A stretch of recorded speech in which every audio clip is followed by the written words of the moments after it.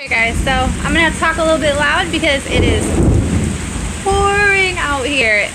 It is only 4 o'clock, guys, and it is, I mean, look, the lights came on, and they're censored for darkness, so, I mean, this is just unbelievable.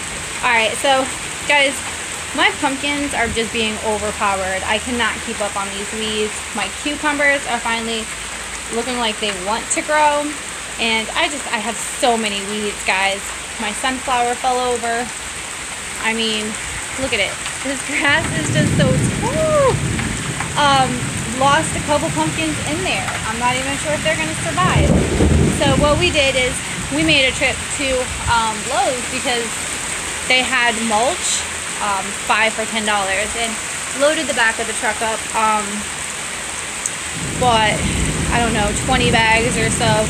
And we're going to try to get this area right here coming down, and then that area right there as well.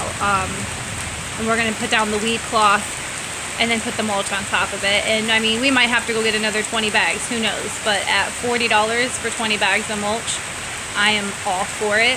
I would like to be able to mulch around my pear tree out there, my little blueberry bushes right there, and then even the pear tree over there, the peach tree right there. Then there's one around the corner of the house, and the trees on that side of the house as well, but we'll see. So this video you will be seeing, it'll lead into tomorrow, so all this rain will subside and I will be out there doing some more mulching and all that. I don't think we're doing any of it today, not even cutting the weed cloth. Like, this is going to be one of those, gonna figure out something else that I could record for you guys inside today, because I was not expecting this. And then I'll finish this video up tomorrow.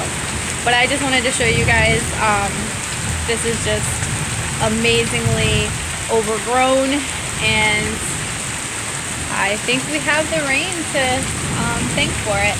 The azaleas is still growing in that little area right there. Half of it we've killed, so we're still trying to get out that other half. We just want this to be a nice front yard for sitting and enjoying. Alright guys, so I'm going to cut this video short here, although it's going to continue on until, so you'll be seeing tomorrow's footage for the second half of this video. Alright guys. Guys, as you can see, different clothing, different day. So, it's been surprisingly just extremely hot. Oh, excuse me. I think I got attacked by red ants. Oh, my finger's on fire.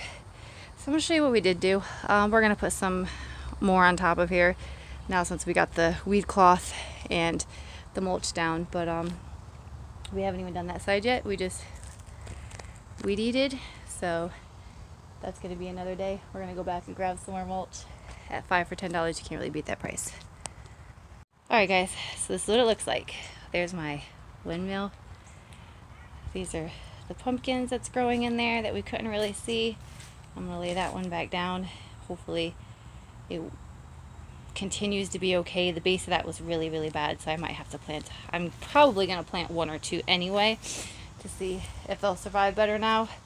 I don't know if you could tell, but right about there was where my sunflower was, and one of those pumpkin plants assassinated it. So it put its little tendrils on it and tried using it to climb up, came out here.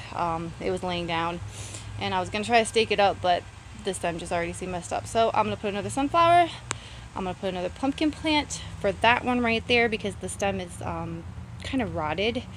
And I know there's a bug that does that.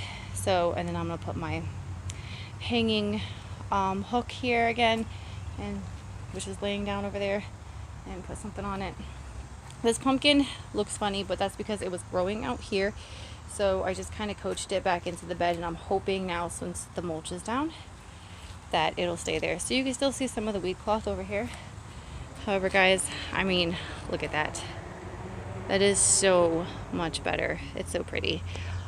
We did black mulch because I don't know if you could tell, but the brick on the house, it's in between a brown and a red. I mean, it is mostly like a chocolate brown. However, the brown mulch has too much brown in it, and the red mulch is too red. So we were just like, forget it. Black's the way to go. We're just hoping that it doesn't heat up too much. Alright guys, well, it is wicked hot. So I'm going to go in, I'm going to take a shower. My chicken's ready, so I just got to make some rice to eat with it, but I want to shower first. So I will see you on the flip side, and be blessed.